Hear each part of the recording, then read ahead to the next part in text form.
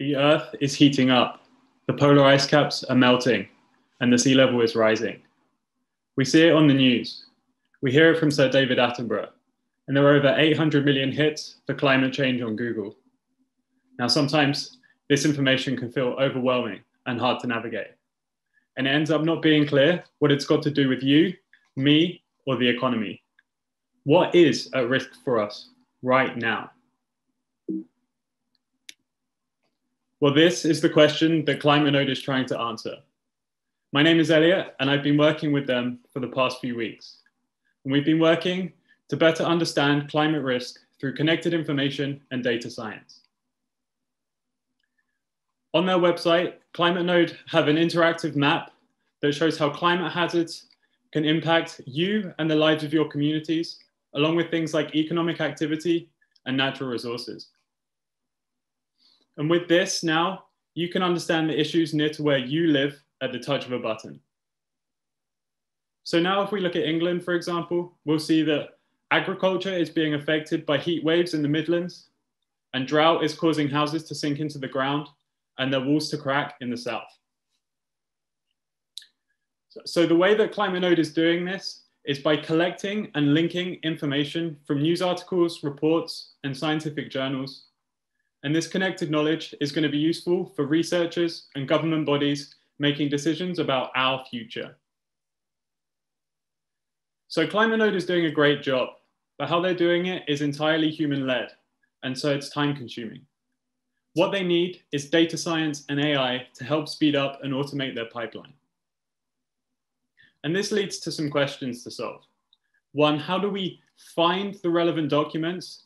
And then how do we go about extracting the key information from these, which comes in the form of the hazard causing the issue, the sector being impacted, and the location where it's taking place. And then really we'd like to discover new information that we're not already looking for. Well, to develop this pipeline, I looked at the Thomson Reuters research collection. Now, looking at Reuters news was great because it's global, it's in real time, and it's reputable, which is especially important for any data science deployment. And this collection had almost 2 million articles. So the first step was plenty of cleaning and pre-processing. But once the cleaning was done, I could look at how to find and extract this key information.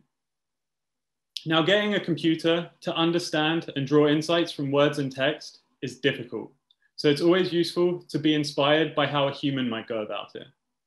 They might start by highlighting all of the relevant keywords, and then they might rank all these different articles by the number that they found. Well, with a computer, I can do both these tasks incredibly fast and speed up the filtering and reviewing processes. And this worked well, but I could identify that there were some drawbacks, as we have to tell the computer exactly what we're looking for.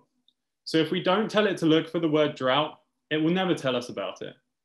But if we only tell it to look for the word drought, it's never going to tell us about droughts.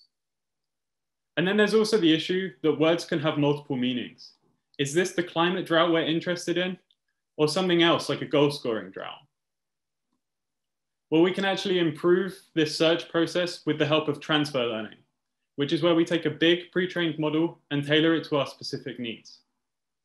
And with this, I was able to develop a keyword generator that combined these family of words with different suffixes, but also help us to discover new related keywords. So now we can cast a wider search net. But we can still do more. We can actually learn the context of the words around the keyword with the help of entity recognition models. Now, unfortunately, these neural networks need good labeled data, which can be hard to get hold of. So as a proof of principle, I developed a tool for labeling the word drought in these different cases. And training this model, I was able to achieve a 90% accuracy of identifying climate drought versus other types. But what was more remarkable about this model is that it was able to discover new keywords like heat waves, all on its own, purely from the context. So now looking forward, I've developed this pipeline that can find, extract, and discover. But I encountered the bottleneck of needing more labeled data. But actually, this is a well-known problem for entity models. And so there are off-the-shelf solutions available right now to speed up this process. And with this, ClimateNode can now upscale from processing tens of articles per day all the way into the thousands. And they can expand this pipeline to look at other global media and science information sources. And so now, by using this connected information, ClimateNode can help you to understand the risks near to you and around your world. So thanks for your time today.